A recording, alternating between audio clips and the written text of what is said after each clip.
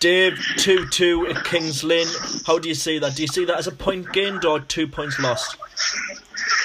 I think any point you sort of get is always going to be a point gained. Could we have won the game? Yeah. Did we make the game difficult for ourselves in terms of the goals we conceded? Yes. But we've probably done more than enough to grab the 3 points. But we're raising the bar a little bit, and we're becoming more and more, I suppose, disappointed when we don't win games, and that can only be a good sign. But to not lose again has to be taken as a positive.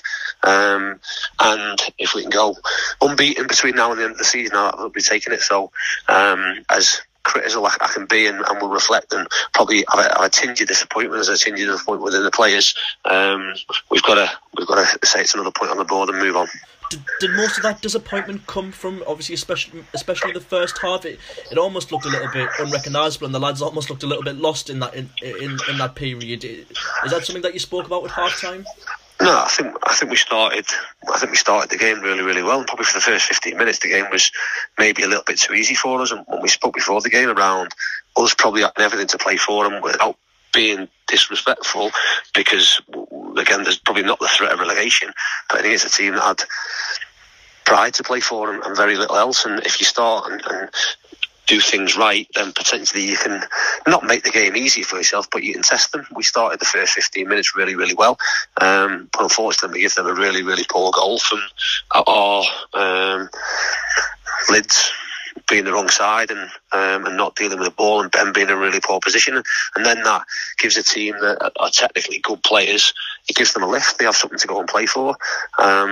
We always knew with the shape that they would potentially play, we wanted to try and not change what we did too much, but it was, like I say, it was quite evident in the first half that if you go in front, you can maybe sit within your shape and allow the back of their diamond to have the ball and sort of sit in a little bit.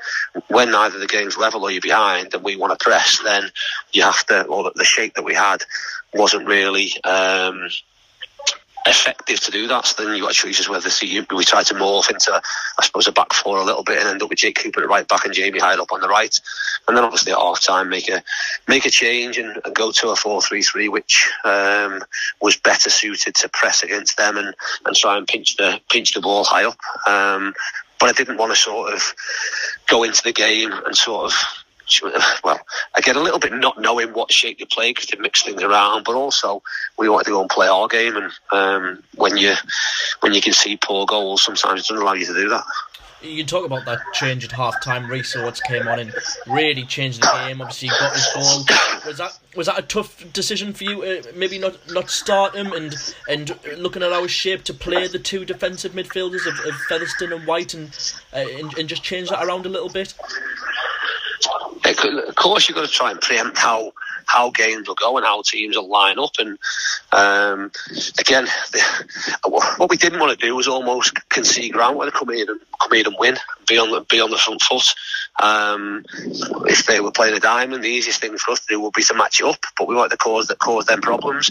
Again, I suppose when teams line up and you see a way home, what you don't want to do is, and again, especially when the game was going as it was in the first 15-20 minutes, is almost make a substitution to change the shape. Can you do it within the players you've got on the pitch? So we tried to, we brought Moles out to this side and got some joy against the number 15 and put Jamie Hyde up on the right hand side and move Jake across, and that again worked all right. Got us back in the game. Luke obviously scores his goal, and if you get to half time, you then can potentially maybe even then make a sub and recognise that that's the way we have to go and put personnel on that can affect it. But again, we can see the poor goal just before half time, and it gives you the mountain to climb. And I suppose if you did have any doubts about making the change, then mine was made up for us. That unbeaten run continues, but it's another point of the road, a game that obviously towards the end really looked like we were going to go grab that winner. How do you overall assess our form away from home? As I said, still unbeaten, but a lot of draws.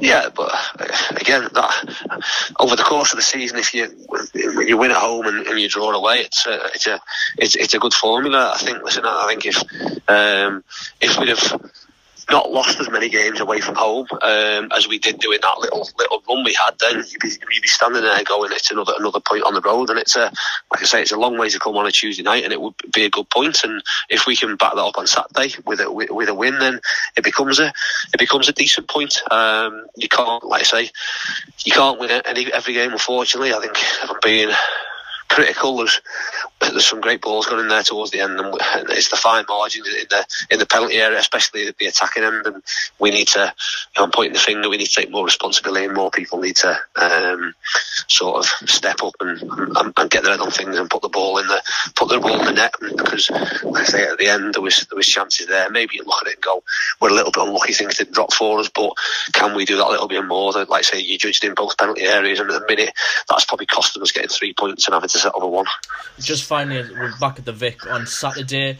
Sutton winning again tonight. Is always, do you still kind of just focus on what we're doing, or do you still kind of look at the league? And what's your opinion on, obviously Sutton now 6 points ahead of us and with their games in hand?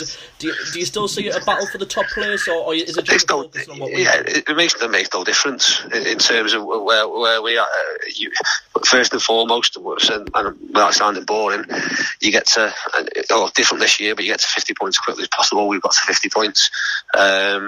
We want to make sure we get in the playoffs. If we can't finish top, then finish second. If you can't finish second, finish third. If you can't finish third, make sure you finish 4, 5, 6 or 7 and give yourselves a shot. It is a bit of a lottery at the back end of the season, but like I say, from experience, the brilliant games to be involved in, and we're well equipped, I think, to have a go.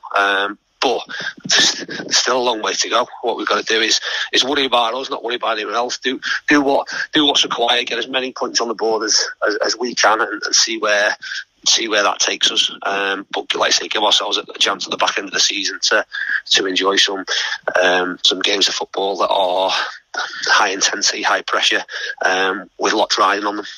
Dave, thanks very much.